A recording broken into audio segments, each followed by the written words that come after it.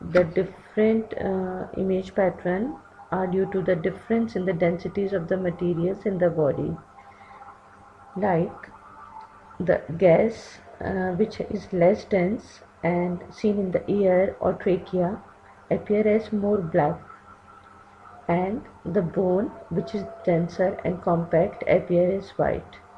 The metal is the most white thing. Water is also somewhat white. The fat is also grayish black in the chest X-ray. There are certain factors which quantify the quality of the X-ray or radiograph, especially in the chest. The inspiration has an important role.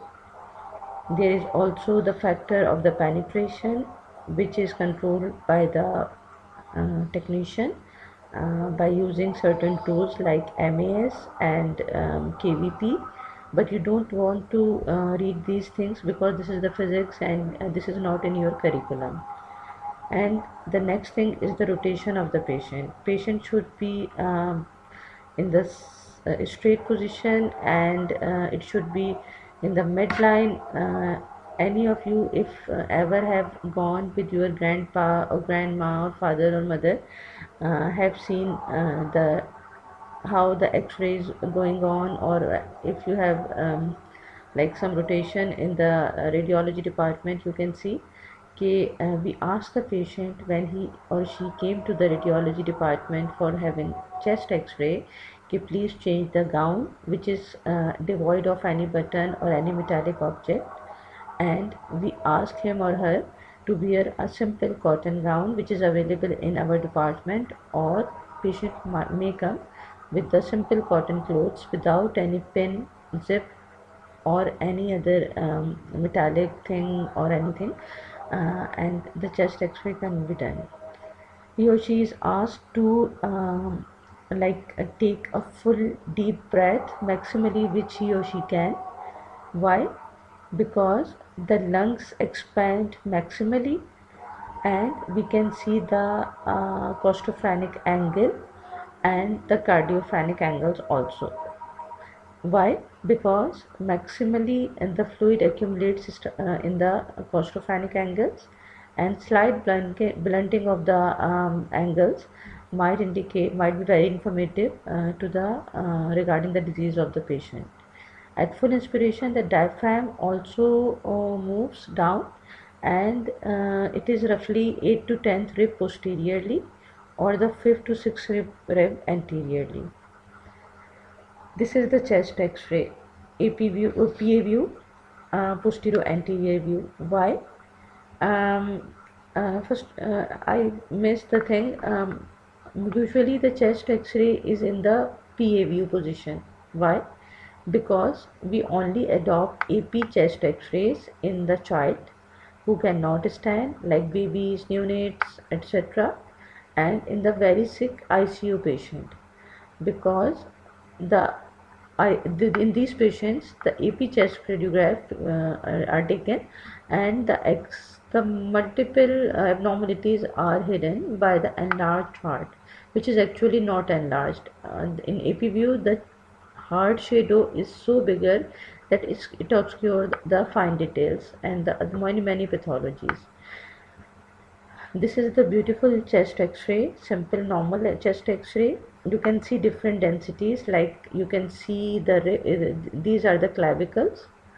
This is the lung parenchyma. You can see here, these are the fine bronchi or like bronchovascular markings.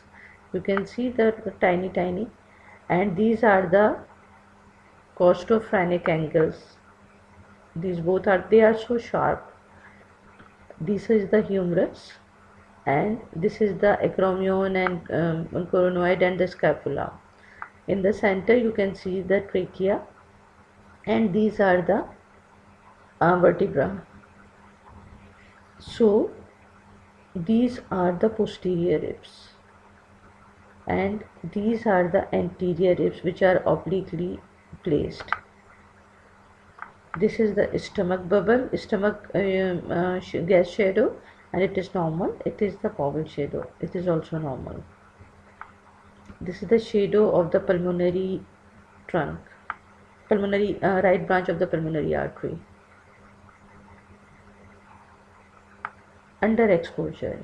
If an underexposed chest radiograph, the cardiac shadow is opaque and there is no visibility of the thoracic vertebra. The lungs may appear much denser and whiter, and they might be interpreted as infiltrates. You can see this is the normal chest X-ray, this is the underexposed, and this is the overexposed. With greater exposure of the chest radiograph, the heart becomes more radiolucent and the lungs become darker. In an overexposed chest X-ray, the air-filled lung periphery becomes extremely radiolucent and often gives the appearance of lacking lung tissue. So it might be misinterpreted as emphysema. You can see this. This is an overexposed lung film. So this is not good for anyone, not for any purpose, for any for picking any pathology or any other. So consultant or the simple doctor will say कि किस तरह का X-ray कराया आपने. Now the positions. Normally we adopt, I have already told you, posterior anterior view. What is posterior anterior view? In which the X-ray beam comes from behind and the cassette or the recording is in the front of the portion of the chest, and we ask the patient to open the scapula and touch the cassette from the chest wall and put the chin on the chest chin rest, so that everything will be straight and the optimal position is acquired. If we have some, we think there is some collapse or some pathology and we want to locate in which segment of the lung or in which lobe of the lung is it lying, so we ask for the lateral film. Anterior-posterior film, as I have already told you, are done in the neonates, in the infants, in the patients who are in ICU cannot stand, and the lateral decubitus film, which is usually for the effusion, pleural effusion, or any pneumothorax or hydropneumothorax, in which we want to know, and the effusion is so small that we cannot see on the PA or lateral view, and we ask the patient to lie down on the position for a few minutes, around 5 to 6 minutes, and then the X-ray is shoot down. Normal X-ray, I have told you, there are clavicles, trachea, spinous process. This is the pulmonary trunk. You can see this is the pulmonary trunk. You can see the convexity. This is the aortic arch. These are the heart borders. This is in the midline, there is heart. The CP angle, ribs, I have already told you. This is the lateral chest X-ray. You can see the spines. These are the vertebral bodies, and these are the intervertebral discs. These are the posterior bony elements. You can see the trachea, heart is here. You can see the trachea and the different, these are the bronchi. Now in this X-ray, this is the AP X-ray, anterior-posterior X-ray. You can see there are certain things, certain wires are going on, so you can predict this is an ICU patient, and you can see it seems to be there is sort of some cardiomegaly, a large heart, and pleural effusion bilaterally, and the mediastinum is also so much widened. Some mediastinal injury is here, but this is not the case. This is an AP X-ray. We are all misinterpreting the things due to the AP X-ray. So if you are reading the AP X-ray, and how can you assess the large shadow? Large shadow of the heart, you can see the much straighter picture of the clavicles and these ICU wires. Lateral decubitus. You can see the patient has effusion with air fluid level, and he rests few minutes on the side affected, and this is the, as I have already told you earlier, the fluid is white, and you can see with the right arrow this portion of the chest is completely blackish, and this is the half blackish on the upper side. As always, the air goes upward and the water comes downward. So this is the lateral decubitus film. Anatomical structures in the chest. They are mediastinum, hilum, lung fields, diaphragmatic domes, pleural surfaces, bones, and soft tissues. Mediastinum. What you would like to see in the mediastinum? The trachea should be centrally located or slightly towards right. The aortic arch is the first convexity on the left side of the mediastinum, I have told you. The pulmonary artery is the next convexity on the left, and the branches should be traceable as it fans out through the lungs. And the lateral margin of the SVC, superior vena cava, lies above the right heart border. Heart.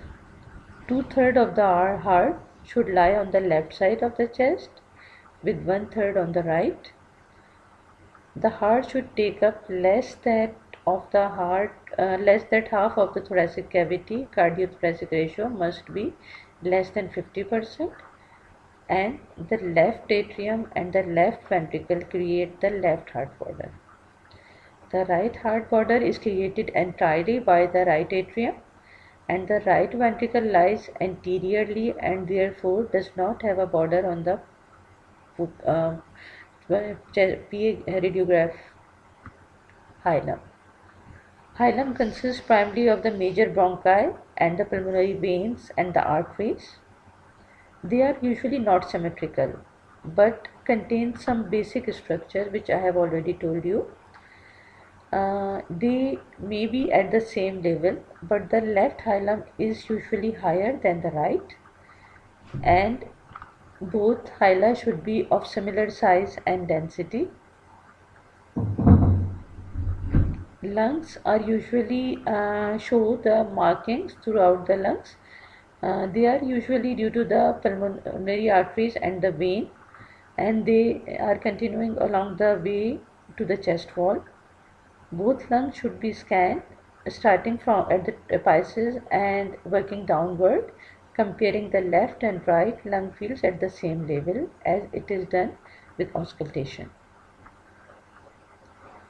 On a chest radiograph, the minor fissure can often be seen as a faint horizontal line dividing the right middle lobe from the right upper lobe, and the major fissures are not usually seen on the posterior anterior view because they are being viewed obliquely.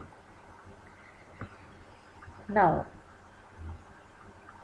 the bones are white in color, and the calcification also appears as white. You can see fluid or blood white in color, and it looks white in the sometime in the vessels, and the normal air is black. This is the minor fissure. These are the oblique fissures, which are called major fissures. Diaphragm. Usually the left dome is slightly lower than the right due to elevation by the liver. Located under the right hemidiaphragm, and the costophrenic recessia angle are formed by the hemidiaphragms and the chest wall. On the PA radiograph, the costophrenic recess is seen only on each side where an angle is formed by the lateral chest wall and the dome of each hemidiaphragm, postophrenic angle. Pleura and the pleural spaces will only be visible when there is an abnormality present. Common abnormalities seen in the pleura include pleural thickening, fluid, air in the pleural space. In the bones, we want to know ribs, clavicle, scapula, vertebra, and proximal humeri.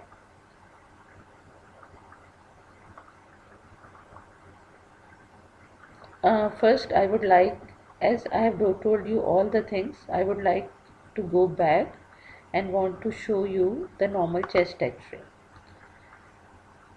I am again repeating because I have told you the text. This is the CP angle, costophrenic angle. This is the cardiophrenic angle. Slight blunting is due to for the flat in the cardiophrenic angle. These are the hyla. You can see usually they are symmetrical. There are some opacities in it which are due to the pulmonary vessels, including vein, arteries, and some small lymph nodes. If there are some enlarged nodes, then we can seek enlarged hyla. I will tell you later. This is the right heart border. This is the left heart border. This is the diaphragm. You can see. And this is the trachea. I am repeating it. This is the aortic shadow, and just above is the SVC, superior vena cava shadow.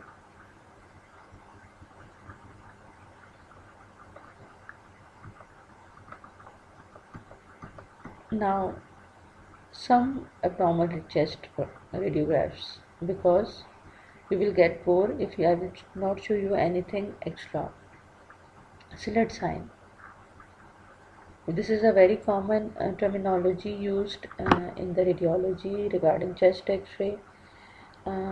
It is seen when the borders of the heart, aorta, chest wall, they are obscured, usually seen in consolidation or collapse. You can see there is an area of consolidation collapse with ear bronchogram in the right middle lobe, and the right heart border is not that much clearly defined. This is called slit sign. Ear bronchogram. Ear bronchogram are the linear branching things. You can see there is a whitish area of consolidation, and you can see the tiny branching structure which is air filled. These are the area of ear bronchogram seen in consolidation, pulmonary edema, non-obstructive pulmonary atelectasis, interstitial disease, neoplasm, and normal expiration.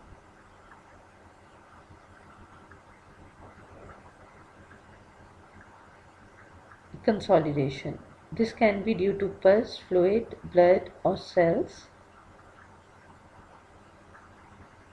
Now you can see there is an area of consolidation collapse in the left lower lobe.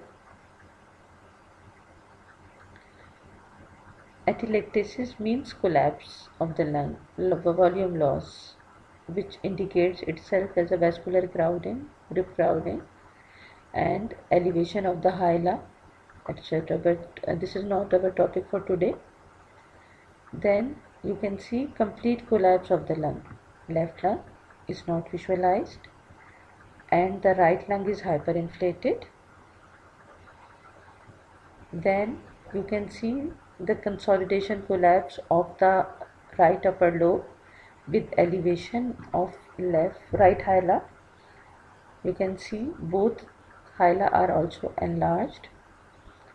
This is due to some neoplastic lesion in the right upper lobe, which causes secondary atelectasis and elevation of the hyla with bilateral enlarged hilar nodes.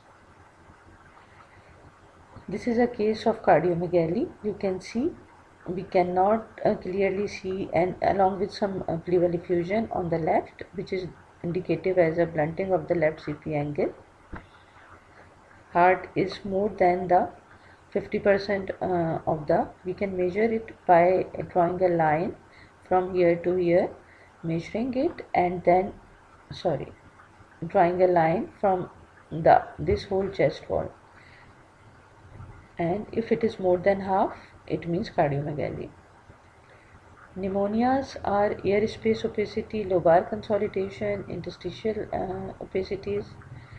They can be seen with air bronchogram and collapse. The opposite lung try to overcome it, and it is hyperinflated. Pleural effusion, you can see.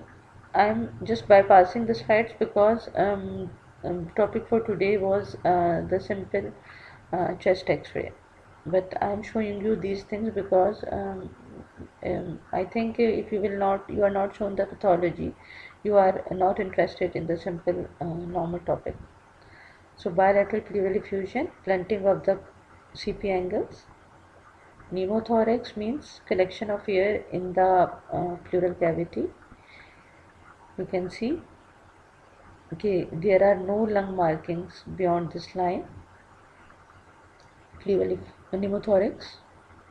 Pulmonary edema, you can see ICU wires multiple, the chest, the X-ray is AP chest X-ray, and you cannot see the lung the lungs clearly, there are white shadowing.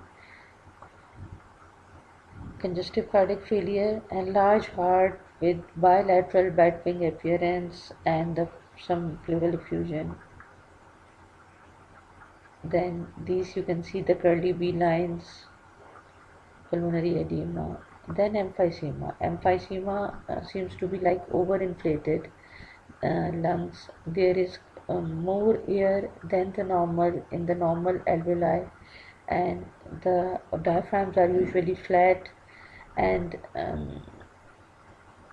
there are lungs are overinflated. Then lung mass. You can see some mass, soft tissue density in anywhere in both lung fields. It is in the left perihilar region in this case. Then some bony abnormalities like fracture of the ribs, they can also be seen.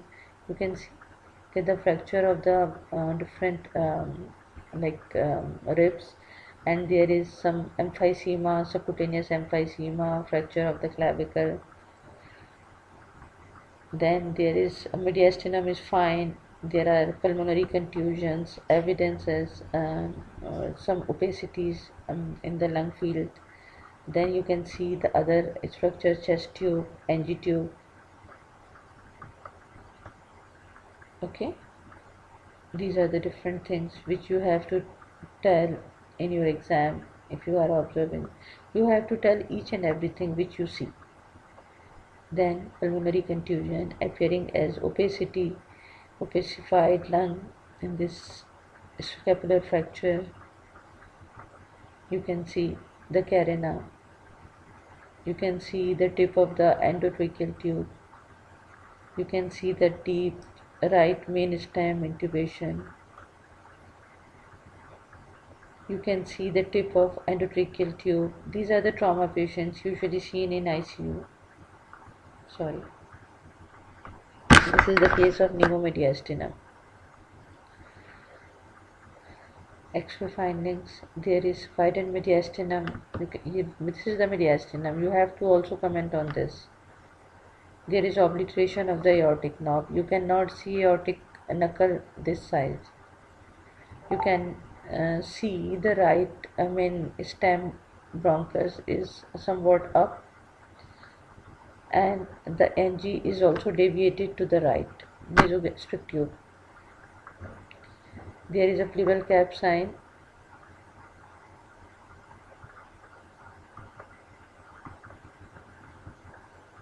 Okay. Hemothorax. Pleural cavity is filled with blood. Tension pneumothorax. It is an emergency, and whether tension hemothorax or pneumothorax, the patient is in a compromised state and with shortness of breath, and immediately the thing which should be done is to put a chest tube in the ipsilateral chest cavity, pleural cavity basically. Diaphragm injuries, you can see the bow is usually seen in the RTA, and you can see the different bowel loops sometimes in the chest cavity. The diaphragm is not clearly visualized and it is irregular, shaggy, and elevated. Then some allergic bronchopulmonary aspergillosis. You can see finger in glove appearance with multiple bronchoseals. You can see lung abscess, air fluid level. You can see asbestosis, this one. Then lymphoma, usually due to the enlarged hilar nodes. Hampton hum, peripheral, you can see this peripheral triangular wedge-shaped opacity, usually seen in pulmonary embolism. Then multiple metastasis, cannonball soft tissue densities in bilateral lung fields. Then TB, you can see multiple tiny sub-centimeter nodules scattered throughout both lung fields. Miliary TB. TB is very common in our society.